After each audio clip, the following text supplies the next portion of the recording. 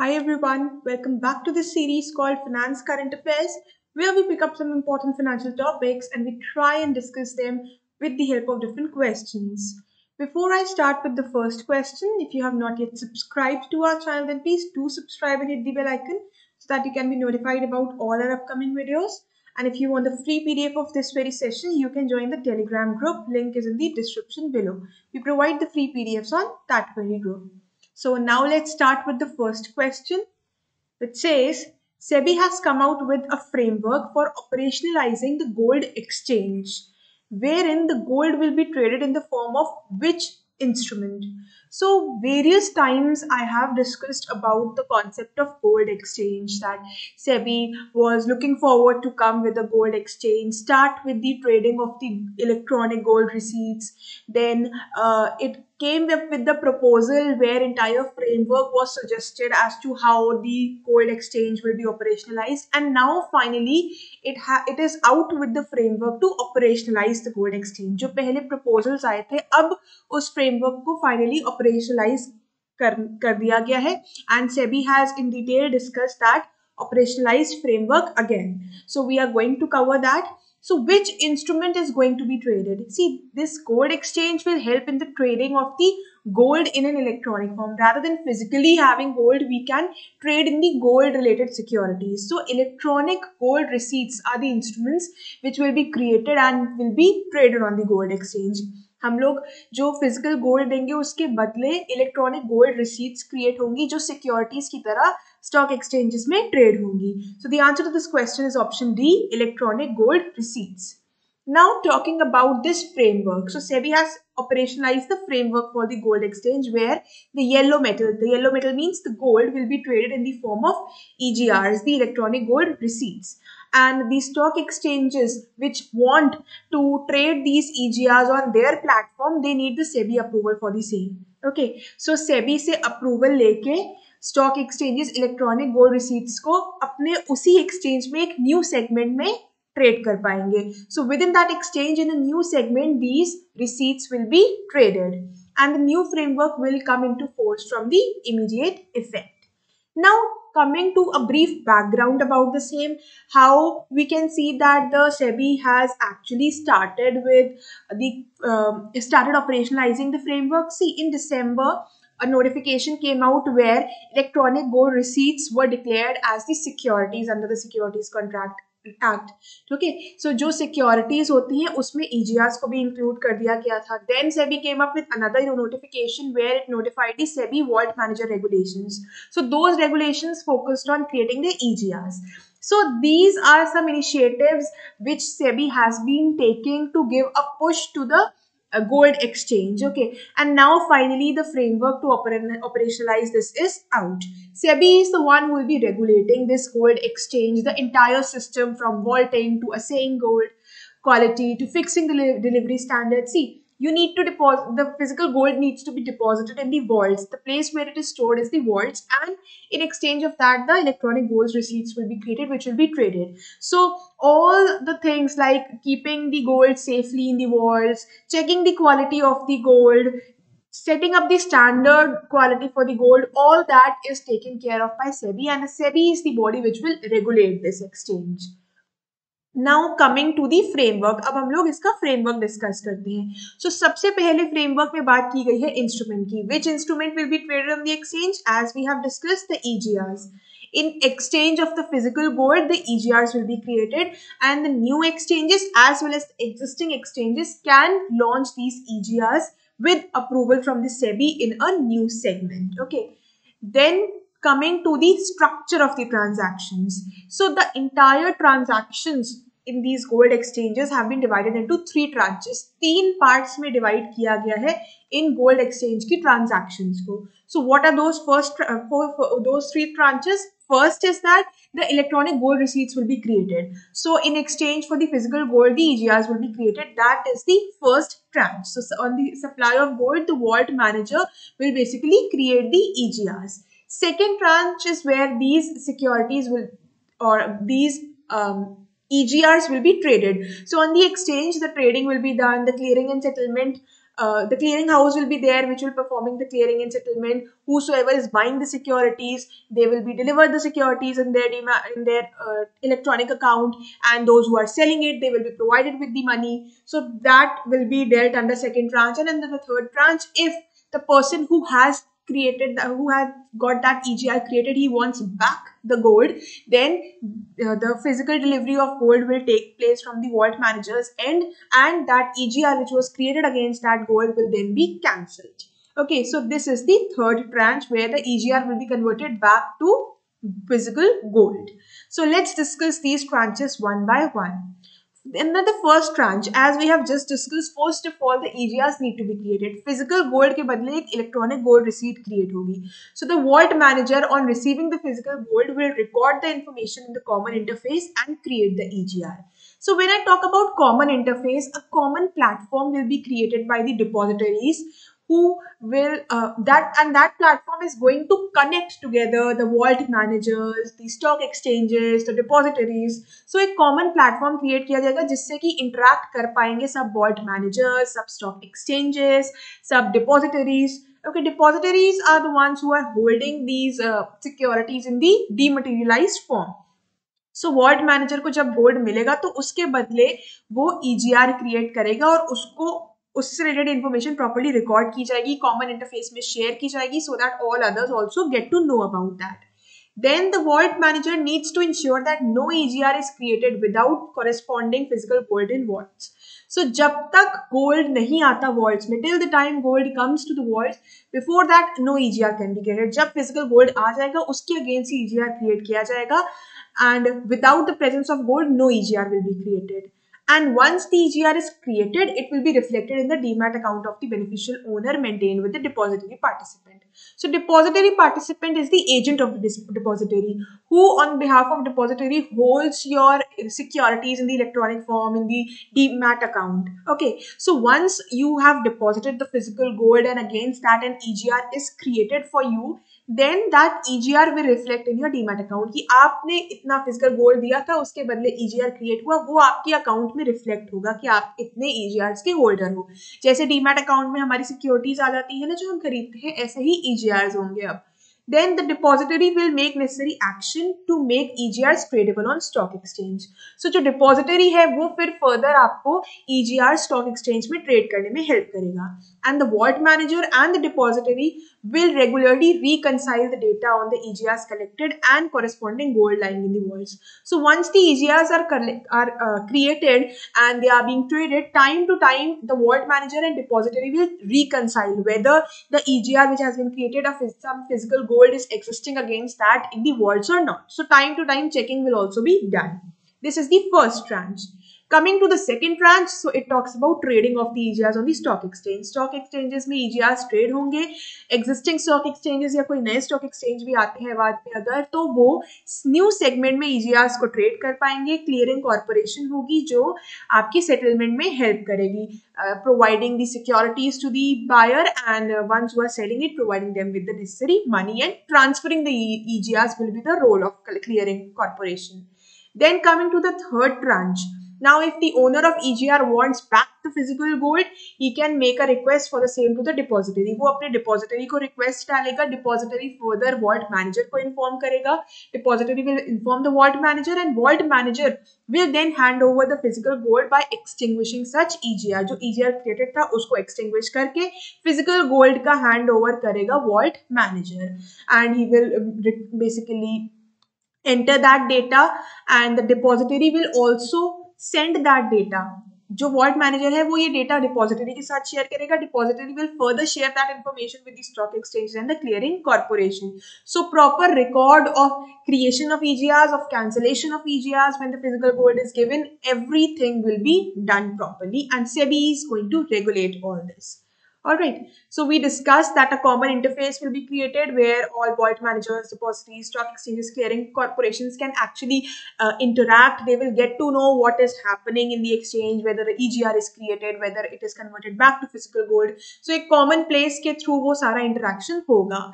And then coming to the trading and the product denomination. So these EGRs will be traded same way like the securities are traded, and the denomination, talking about the denominations, so stock exchanges can launch this with different denomination. अलग अलग denomination के EGRs launch किए जा सकते हैं against different quantity of gold being provided. Then coming to one more important thing, which is fungibility and interoperability. So EGRs के case में fungibility और interoperability allow की गई है, and that is going to reduce the overall cost of withdrawing the gold from vaults. So we need to understand these two terms of fungibility and interoperability. When it comes to fungibility, suppose someone is depositing physical gold and against that an EGR is created. Now that similarly many people will get the EGRs created. Okay, it might happen that now the person who had deposited the physical gold and got EGR 1 created, he wants back gold. Okay, so the gold which was granted, which he provided to vault at that time, and now he wants to withdraw it back, the same gold might not be given back to the person. Okay, the gold which was deposited against EGR 1 can be delivered to a person who has got created EGR 2 and is withdrawing that gold. इसका मतलब है आप person 1 हो, आपने gold दिया, EGR create हुआ. कोई और पर्सन है, उसने गोल्ड देके EGR क्रिएट करा, EGR 2.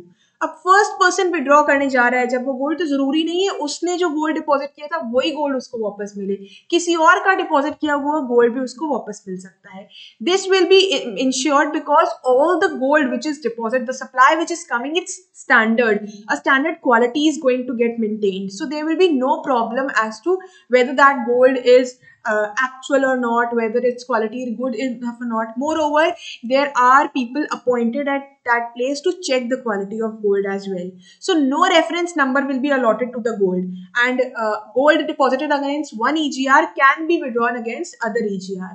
So that is what has been mentioned over here, that the EGRs created by the vault manager shall not be linked with the unique reference number of physical gold, and gold which is deposited against one EGR can be delivered against conversion of EGR 2 into gold. Then talking about interoperability. Now the person might have deposited gold with one vault manager and would have got that EGR created. He might now be residing at some other place, or he might be at some other place and he wants to withdraw back the gold at that place. So that interoperability is there. आपने एक vault manager के साथ gold deposit करके EGR create करा, आप किसी और vault manager के थ्रू किसी और जगह पे जो को लोकेटेड है उनसे अपना वो विड्रॉ कर सकते हो. So interoperability will be there. Next, coming to the last part of this framework, disclosing of the charges. So now you are storing the gold with the vaults. Then if you are withdrawing this, so vault managers are going to charge you for the same. Okay, they are not going to bear all the charges. Storage, withdrawal charges will be collected from you, and these will be levied by the vault managers, and depository will collect it from the EGR owners. Okay, and beforehand only the information will be made public that how much are the charges for the same. Moreover, now when you are withdrawing back your gold, okay, now you want to check whether that gold is pure which you have deposited, the same is being provided to you, or you want to get that gold transported somewhere, so all those charges will also be borne by you. The clearing corporation will impanel the assaying agencies, ones who are going to check the gold quality. So if the beneficial owner at the time of withdrawal is incurring those getting those that kind of purity check done, then he needs to pay for the same. Moreover, the charges related to transportation, अगर उनको चाहिए कि हमारा gold आप हम तक पहुंचा रहे हो, उसका ट्रांसपोर्ट चार्जेस आएंगे, तो वो भी सब आपके बेनिफिशियल ओनर को ही पे करने पड़ेंगे, and the charges will beforehand only be disclosed as well. Okay, now coming to the next question related to this. SEBI would regulate the entire ecosystem of the gold exchange, where the structure of transactions should be divided into dash tranches. So we have just discussed 3 tranches. Answer is option B. Now coming to the next topic and the third question, that says, Statement 1. SEBI as a securities market watchdog and regulator keeps a check on the wrongdoings in such market. So this statement is absolutely correct. SEBI जो है वो securities market का watchdog है, उस पर check रखता है, उसे रेगुलेट करता है, कोई रॉन्ग डूइंग्स हो रही हैं तो उसके पास पावर है पेनल्टीज लगाने की, पनिशमेंट्स देने की. Statement 2 says SEBI banned 6 people for alleged involvement in using social media platforms to artificially influence stock prices and make illegal profit. SEBI ने 6 लोगों को ban कर दिया basically from the stealing in the securities market because they were using the social media platforms wrongly to artificially influence the prices. So वो illegally profits कमा रहे थे. So SEBI के पास ये power है क्योंकि वो watchdog है, वो securities market का regulator है. So what's the question now? In the context of the two statements above, which of the following options is correct? So both the statements are correct. So which option says so? Only option C. So both statements are correct and statement 1 is correct explanation for statement 2. दोनों ही statement सही है और SEBI ने ban कर दिया. क्यों? इसकी correct explanation क्या है? क्योंकि सेबी के पास वो पावर है करने की, वो रेगुलेटर है, वॉचडॉग है सिक्योरिटीज मार्केट का. So option C is correct. Now although this can be a hypothetical situation created and a question asked, but this is an actual case which has recently happened. ये तो मैंने question create कर दिया, आपको generally जो case चल रहा है अभी उसके बारे में ना भी पता हो तब भी आप इसको answer कर सकते हो, but it is still happening. What has happened recently is that 6 people have been banned from dealing in the securities market.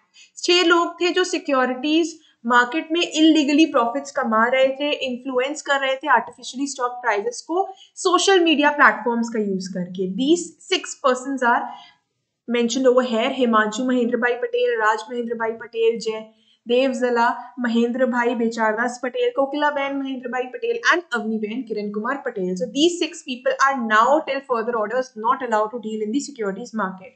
इन्होंने ट्विटर टेलीग्राम का यूज करके आर्टिफिशियली स्टॉक प्राइस को इन्फ्लुएंस किया है, basically affect किया है, and because of this their accounts have been impounded to around 2.84 crores of illicit gains which they have gained.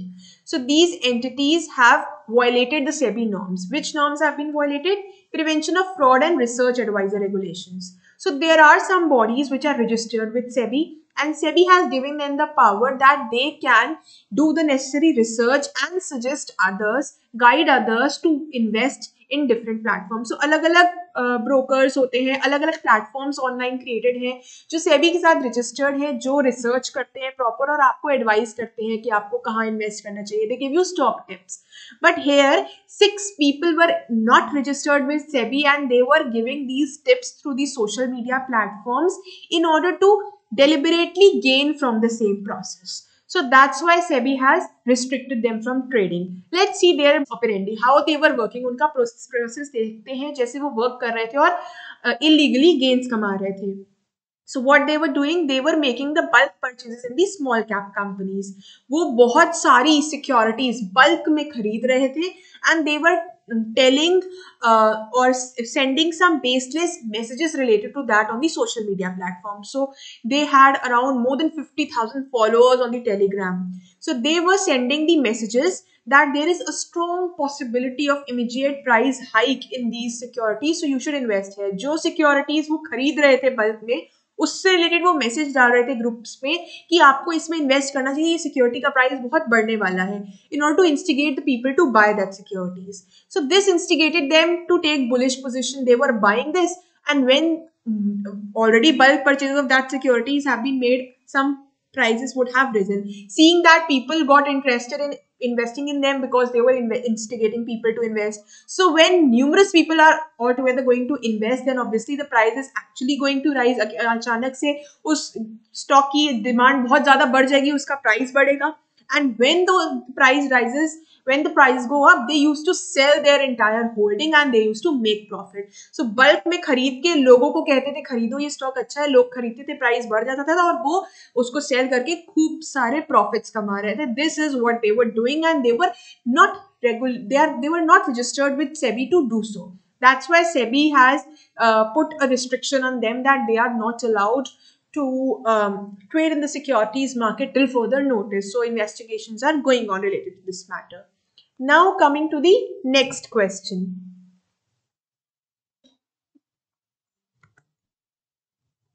It says, Which former RBI governor has been appointed as the vice president of Beijing-based Asian Infrastructure Investment Bank? So अभी हम discuss करेंगे Asian Infrastructure Investment Bank का role. So recently it appointed one of the RBI's former governor as the vice president. Who is the person I'm talking about? Its answer is option A, Mr. Urjit Patel. These three are the former RBI governors. These two are the deputy governors. They are not the governors. So Mr. Urjit Patel has been appointed as the vice president, and he has been appointed as a vice president for 3-year tenure for the Asian Infrastructure Investment Bank. Talking a bit about this bank, it began its operations in 2016. So ये बहुत पुराना नहीं है. 2016 में इसने operation start किए. It has headquarters in China, in Beijing, and it's a multilateral development bank, and it provides the necessary support to the different nations in Asia. So Asia में social और economic outcomes improve करने के लिए, infrastructure improve करने के लिए ये support provide करता है. It invests in the infrastructure and the productive sectors of these Asian regions, providing the necessary support. It ensures sustainable economic development, improve the infrastructure connectivity in Asia by investing in infrastructure and other productive sectors. So, infrastructure पे work कर रहा है, be it health infrastructure, be it the roadways and all such kind of things, the metro projects. So, it provides the necessary support. It promotes the regional cooperation and partnership in addressing the developmental challenges by working in collaboration with multilateral and bilateral development institutions. So ये Asian nations में cooperation promote करता है, उनके जो भी major challenges आ रहे हैं infrastructure वो support करता है, दूसरी agencies के साथ, दूसरी institutions के साथ collaborate करके भी provide करता है support. Like recently, in collaboration with the Asian Development Bank, the AIIB provided the necessary loan to India.